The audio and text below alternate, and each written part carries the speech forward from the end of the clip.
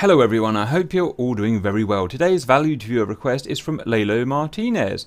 Hi Cap, have you noticed that the JF-17 has a Mach cone effect when it goes supersonic? I noticed it recently and I hope more jets get this in the future. Very satisfying to see. I don't know, let's go and have a look. We've got a Jeff here, we're about to hit transonic and then go supersonic.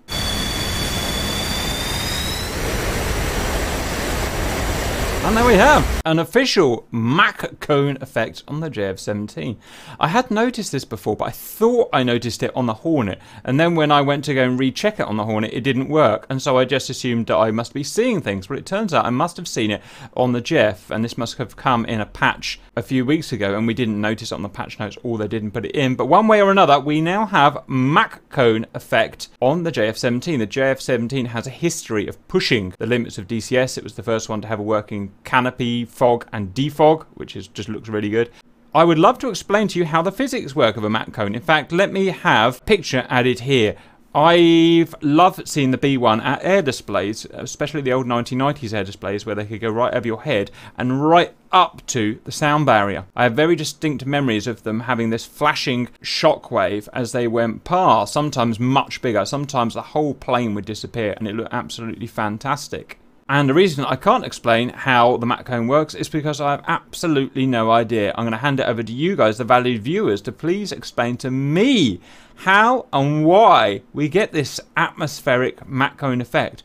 Also, and possibly more interestingly, we get this effect on the Jeff when we are supersonic. In fact, let me just go and double check that. Yes, we definitely get it when we're supersonic. When we've just gone supersonic, I'd say Mach 1.1. However, on the B1, you got it transonic. You got it Mach 0.96, I think they were allowed to go up to in the B1, and that's when they get the shock cone.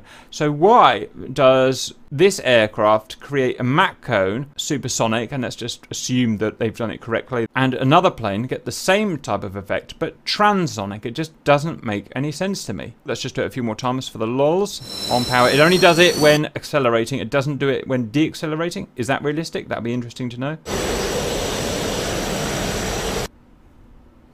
You only get it in a range of about 10 knots, so in this aircraft it's about 650 to about 660.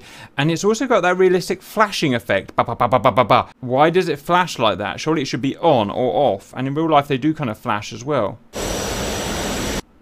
That's it. I've checked the other aircraft in DCS. None of them are making Mach cones at the moment. Anything to add, RC? Nope. See you later.